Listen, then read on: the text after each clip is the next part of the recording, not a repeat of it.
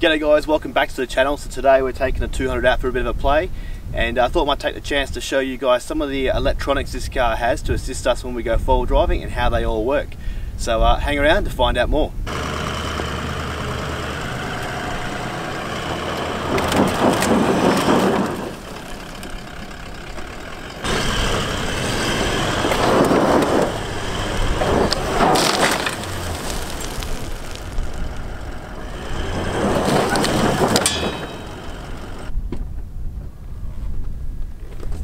So without lockers, this is where a lot of cars would get stuck. But today I'm going to show you how in the 200 series we can use our electronic controlled systems to get this car to the top of this hill.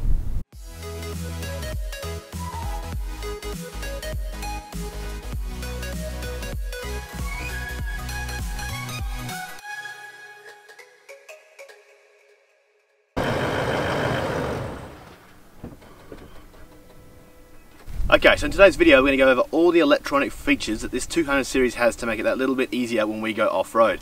So that includes everything from a center diff lock, traction control, multi-terrain select, crawl control and turn assist. So let's get straight into it. Okay guys, so the first system we're going to talk about is the center differential. So these cars are an all-wheel drive all the time. Okay, so when we're driving on-road, power is being sent to both axles, however that power is not being evenly split. Just like a differential on axle, the power will be sent to the axle with the least resistance. So when accelerating on high traction surfaces like bitumen on a road, most of your power is going to be sent to the front axle. Now there's a large list of reasons why that's an advantage, including traction, for acceleration and also smooth power delivery. But when we're off-road, we want that power to be split through the transfer case evenly, 50-50 to either axle. So in this car there's a switch by the driver's right knee which you can activate, which will lock that center diff and make sure that power is split between the axles evenly, giving as much traction around the car as possible. So the next thing, just like most four-wheel drives, this Landcruiser 200 comes with a low range gearbox. Now the reason we want that is for situations where we're doing slow speed, four-wheel driving and crawling, where we need high torque. Okay, so it's going to bring the ratios of the gears down and give us a lot of high torque, slow speed, and allow us to crawl over obstacles in a higher gear, which gives smooth power delivery and smooth off-roading. Okay, so when activating low range on these Landcruiser 200s, these cars give you the option to select from a multi-terrain select system. Now what this is it's a system to allow you to choose a style of terrain that you're driving on at the time, and the car's going to alter the sensitivity of the traction control system to maximize traction on those surfaces. So for example, this car has a sand mode, and what that does is it relaxes the traction control system, so it doesn't engage quite as easily, and you don't want that on sand. You want the wheels to be able to spin freely to an extent. On the other end of the spectrum is rock mode. So rock mode is where the traction control system comes on almost immediately with wheel spin, and it does start to pull you up, limiting wheel spin as much as possible, giving you as close to a locked car. Okay, so possibly one of my favourite systems on this car is one that Toyota call crawl control. So what this is a system that allows you to activate it in low range, and it takes measurements from both the wheel speed sensors and also the G sensor, which is your gravitational force sensor within the car. What this does is it then calculates and alters brake pressure and engine output and sends the power to the wheels with the most traction, which is exactly the opposite of what an unlocked diff would do. What this allows you to do is crawl up things, through things and over things at a really slow speed with maximum traction, and really give the vehicle some mechanical sympathy. So the times you're going to want to use something like crawl control is a scenario like this one that I played at the start of this video, where I was stuck and the wheels were spinning freely in an unlocked situation trying to go up a rutted out hill. Now you probably saw the wheels start to spin, and then I came down a bit when I lost momentum, and those spinning wheels got traction with the dirt and came to a halt immediately. What this does is it puts a lot of stress on the drive-like components, especially things like your CVs and your axles and your diffs. Now the crawl control function allows you to avoid having the momentum and the speed to go up obstacles like that, and sends power to those wheels that do have traction on the opposite sides of the axles. What that allows you to do is crawl up with maximum traction and safely get up there without putting that extreme stress on those parts. So the only time where crawl control really isn't going to work is when all four wheels are spinning at exactly the same rate and have very similar traction. So if you're going up a very steep hill where all four wheels are spinning on the ground, or stuck in a bog where all four wheels are just spinning, crawl control is not going to be able to assist you to get any further, and you're going to have to recover some other way. So the last function we're going to talk about today is turn assist. Turn assist can be used when you're in low range and in crawl control modes. and it's used for turning around in tight spaces, and it does reduce the turning circle of your vehicle. So this system uses additional braking force to the inside turning rear wheel, and this assists in dragging the car around. So what we're going to do now is we're going to jump on inside the car, we're going to go through how to activate each of the systems and what it looks like on a dash, and then we're going to try and put it up some of these obstacles and show you the difference between all the scenarios I've talked about. So let's jump in and give it a go. Okay, so when going off-road, the first thing you're going to want to do is activate your centre diff lock. So you do that by pressing the switch by the driver's right knee, and you'll see the light illuminate on the speedo side of the dash. The next thing you want to do is chuck it into low range. So the way you do that is by switching the gearbox into neutral and then turning it to low range using this button. So you push the button in and turn it across, and we're now in low range. So you notice a couple of things here. Your anti-skid turns off, you have your 4 low on the dash, and you also have your camera that pops up on the main screen in the VX and Sahara models.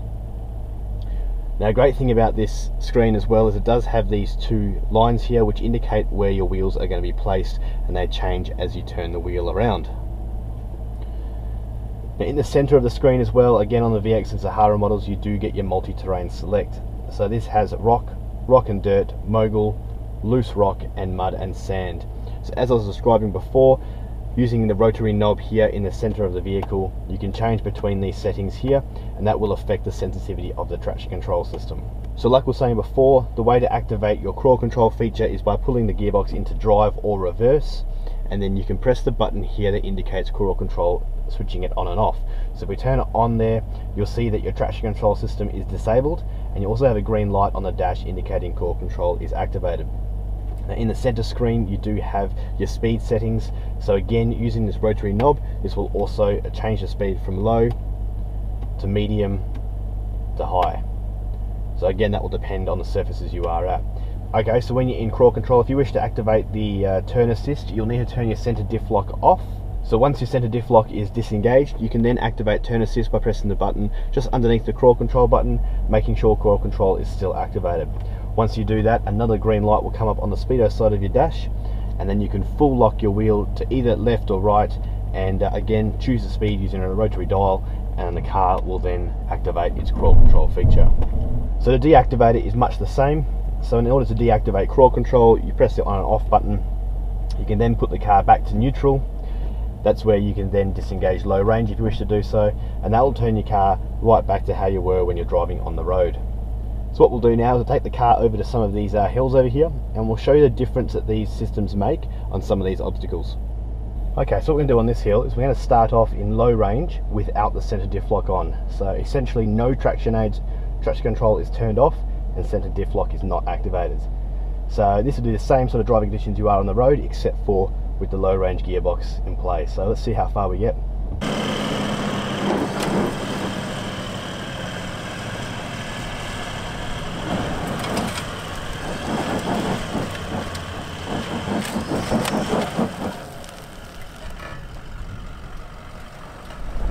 We'll go back down, try a little bit more momentum and see how far we get.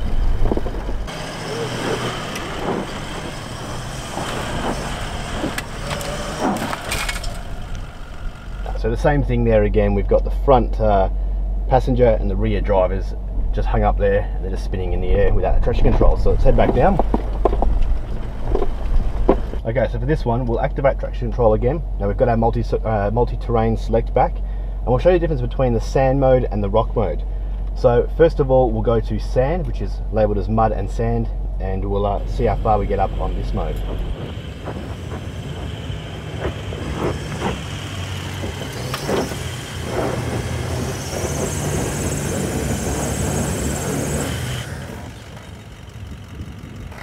Okay, so as you saw there was a little bit of activation of traction control, but nowhere near enough to get up this hill. We just had a lot of wheel spin there.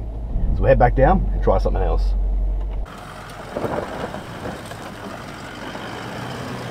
Okay, this time we'll try the rock mode. So we're going from one extreme to the other, just using the traction control system.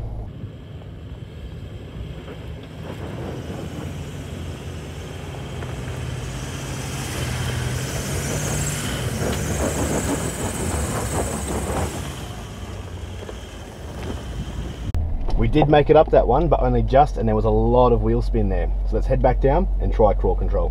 Okay, so back to the base of the hill again. We'll see in a select crawl control. We'll take speed 3 out of 5. We're in drive, foot off the pedals, and we'll just crawl up and see how far we get.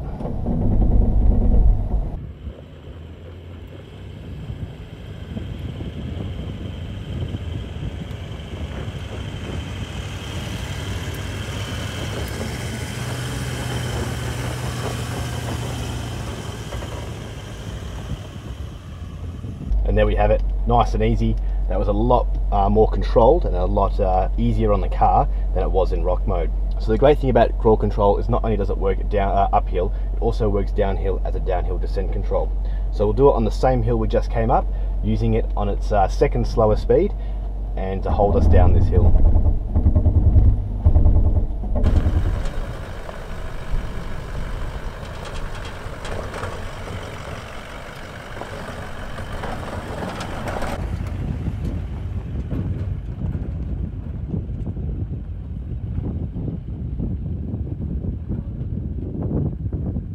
So there we have it, nice and controlled down to the bottom of the hill, no dramas there.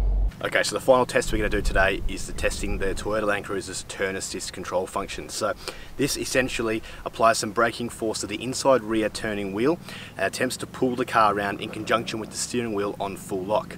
So we do a couple of turns today. We're going to do one without it, see what the turning circle is there, and then one with it and see how much difference it actually makes, and you'll be able to see how it works along the way. So let's get that done. So just as before, we're going to be wanting to be in low range when the center diff lock needs to be off. Put the car into drive, then cross into manual 1, crawl control on, turn assist on, and we'll just do it at the second slowest speed. We'll turn the steering wheel full lock left, and we'll see what it does.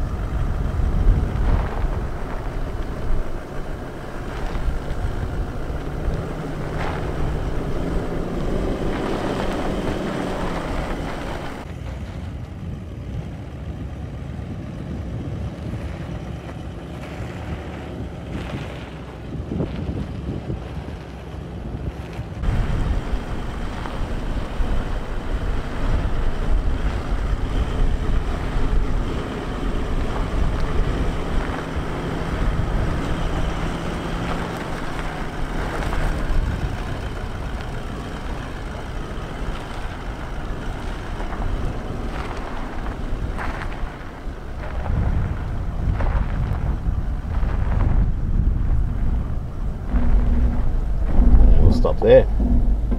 Okay, so back in the same position now. We're going to go to low range first gear, full lock to the left, and we do the exact same thing again, but without the turn assist function on. So let's see how much difference it makes.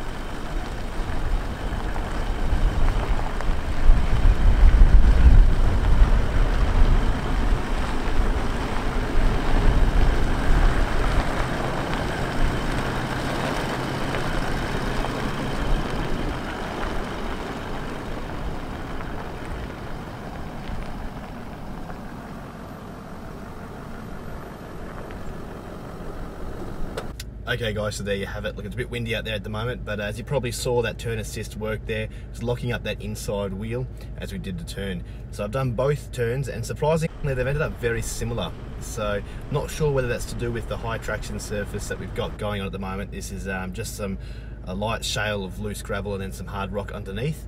But to be honest, I've never actually used the crawl control turn assist function anyway when I'm out in the bush. Just one of those ones that seems to get neglected a bit. So look, I hope today's video has been helpful for you. I hope you've learned how all these systems work in the 200 series and seen exactly how it works on those hills that we tried before. Look, the crawl control system is an awesome system. It works in so many different types of terrains, whether you're bogged in sand, mud, or trying to go up or down hills. It's a really great system that Toyota have put in the car, and one that I use frequently when we go off-roading. So Look, I hope you enjoyed the video. If you like the video, make sure to like and subscribe down below, and don't forget to follow us on Facebook and Instagram to see what we're up to and where we are. Otherwise, if you like this sort of videos, we do a few videos on our Landcruiser 200, some of the other four-wheel drives we go driving with, and also our caravan being a Jayco journey. So make sure to check them out, and we'll see you in the next video. Thanks, guys.